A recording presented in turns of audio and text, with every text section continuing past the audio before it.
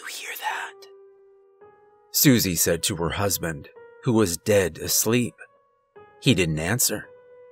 She shook him again, hoping she didn't have to be surrounded in the darkness alone.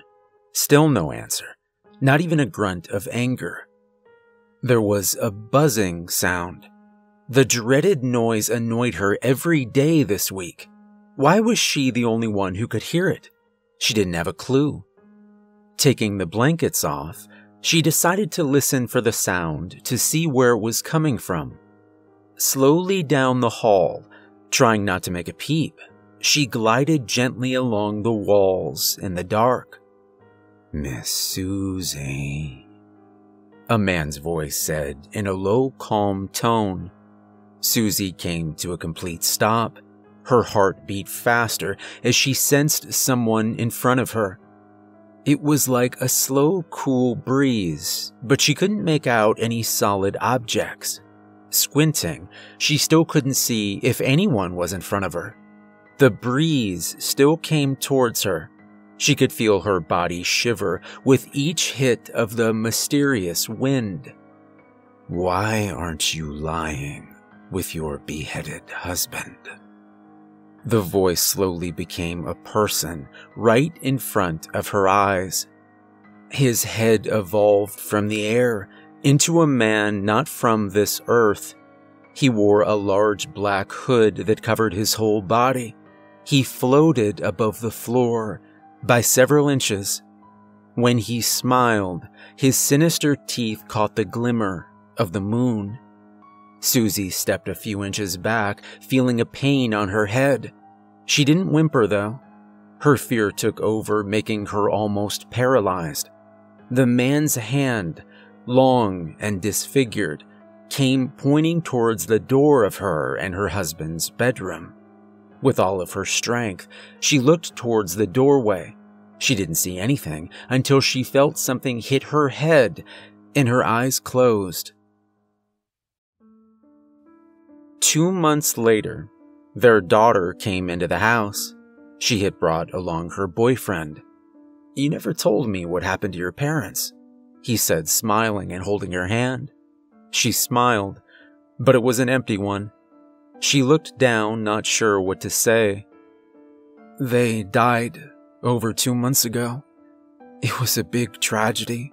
Apparently their house was robbed and they got caught in a robbery gone wrong." Her voice twinkled with sadness. He nodded in sympathy, not saying another word about it. She knew what she told him was a lie. But how could she tell him that her parents left the house and had gone somewhere, not even telling anyone where? To top it off, the house was completely destroyed after their leaving. She sighed in regret, lying to her boyfriend like this. They entered the house side by side. All the furniture was there, but the walls were bare. "You go on ahead. I'll wait here for the U-Haul truck with our stuff in it." That's right, she thought. They had brought beds and tons of boxes. She nodded and headed towards the darkness that filled the once happy home. She walked through the hallway, imagining what happened the night they decided to leave. What could have caused them to? As she was walking along the corridor, remembering all the good times she'd had as a child, things began to look different to her.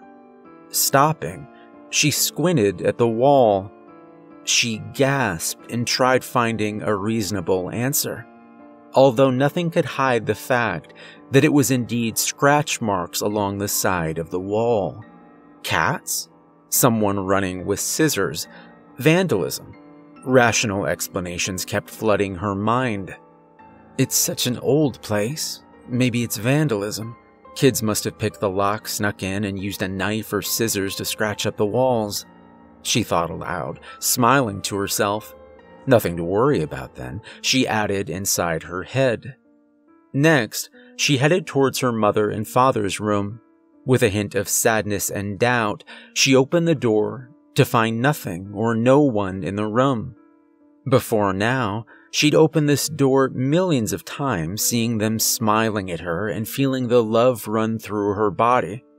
Now, All that runs through her body is the sadness of never seeing her parents again. "Hey, Chels, it's here," Brad called her from the front door. She immediately shook the daydream away, but couldn't help to feel that something had been there with her. Following her boyfriend's call, she was confronted with 2 other men taking down the boxes and the bed. Hours later, the truck had been emptied. They thanked the 2 men for their hard work and paid them $20 each. Upon unpacking the boxes, there was one marked with a strange symbol. "What is it, Brad?" she said, noticing that he was motioning for her to come where he was. "What's this?" he asked, sounding excited. She shrugged as she examined the mysterious mark. "It looks to me like an ancient symbol or something." He looked at her with wondering eyes that said he wanted to open this thing. She looked at him and said, "If you're thinking about opening this thing, then forget it. It looks weird and evil. I don't want to unleash some demon thing or the devil." He laughed as soon as she finished. He rested his hand on her shoulder and said, "But don't we live on Devil Street?" She gave him a sarcastic look and continued with her packing. Later on in the evening, she'd fallen asleep. Brad looked at the unopened strange box that carried the mysterious symbol with curious eyes. If Chelsea's asleep, then it'll be perfect because she won't know, right? He thought as he grinned to himself. He grabbed the box and headed to their used-to-be Chelsea's parents' bedroom, but now it's their bedroom. He closed the door gently, and without a second thought of regret, he opened the box to find a simple laptop. It must be Chelsea's old laptop, he thought as he held it in his hands. He could feel something trickle down his spine. Not enough to cause hysteria, though, but enough for him to shiver from the cold.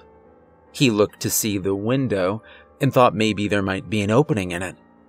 He opened the laptop, and the last thing he saw before he faded to black was the Google homepage.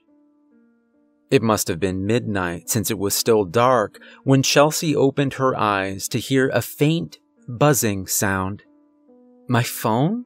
she said, surprised but worried if someone was calling her. She checked her pocket, but it wasn't coming from her phone.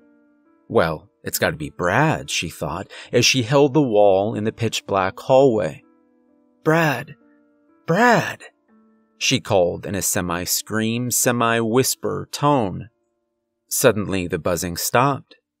She sighed and headed to the bedroom to sleep on a real bed.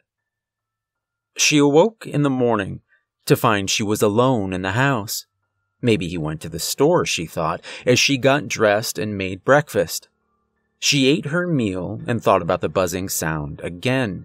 She assumed it was Brad's phone, but he never puts it on vibrate. It suddenly slipped out of her mind as she was faced with more unpacking.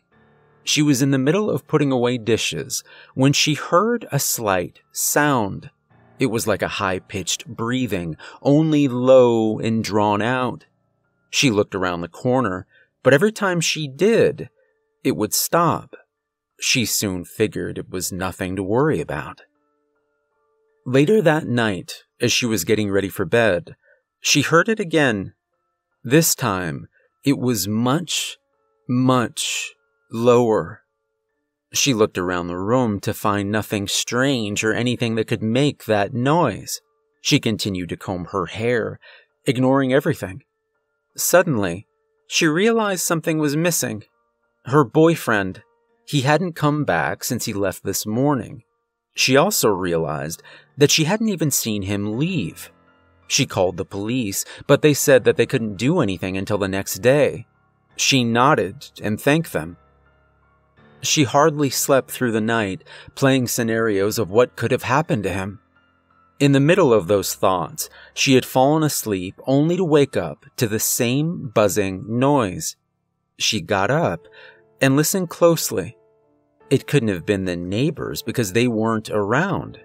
It couldn't have been a cell phone because she turned hers off.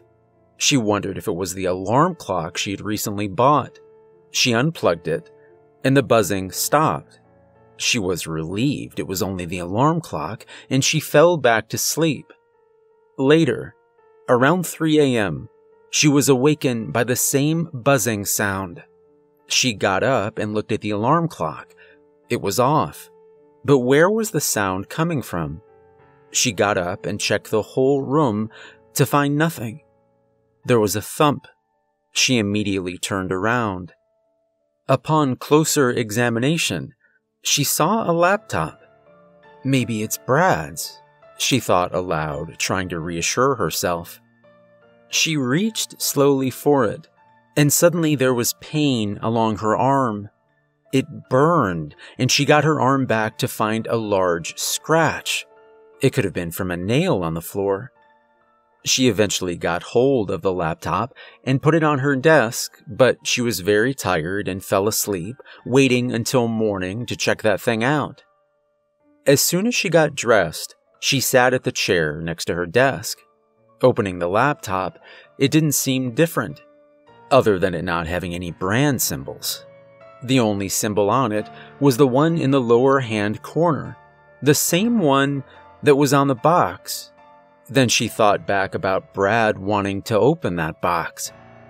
The laptop came to life and showed a normal Windows screen. There were 2 accounts on this laptop. The first one was called First of All, the second titled Secondly. She decided to click on the first one. It opened up and nothing seemed to be odd, unless you count no programs and a plain black desktop background odd. She finally found a text document.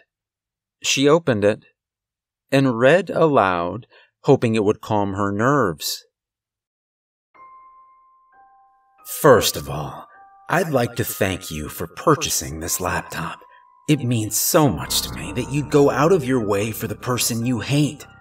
As one of the 9 satanic statements say, he represents vengeance instead of turning the other cheek. Now, let me explain what will happen to the person you despise. Much like a voodoo doll, but the total opposite. You give them this or hide it for them to find. Once they open it, they will be sent to hell for all eternity. You have exactly 5 days to cast the spell. She stopped reading. Sadness filled her stomach, knowing someone had hated him. And then she felt something tickle her spine and grew to become something sharp. She felt the pain in her lower back sharpening until she became numb. Don't worry, my dear. A low, calm voice flushed over her. You'll be all right soon. The walls spun out of control as her eyes fluttered and stayed shut. The police were soon called by a friend who visited them and hadn't heard any signs for the past 5 days. They barged in and saw nothing and no one. The walls were naked without any decoration. The rooms, each one, hollow without any furniture. The only thing that remained was a simple laptop in the middle of the master bedroom. The policeman examined the laptop and found a text document was opened. No words were written down. He logged off, but before shutting down, he logged into the one titled Secondly. Curiosity got the better of him, and he was confronted with a nice family portrait. An elderly couple, with a young lady holding a young man's hand. A text document suddenly appeared. It was titled, Whom You Wish to Curse. Text. It read simply, The Newton Family.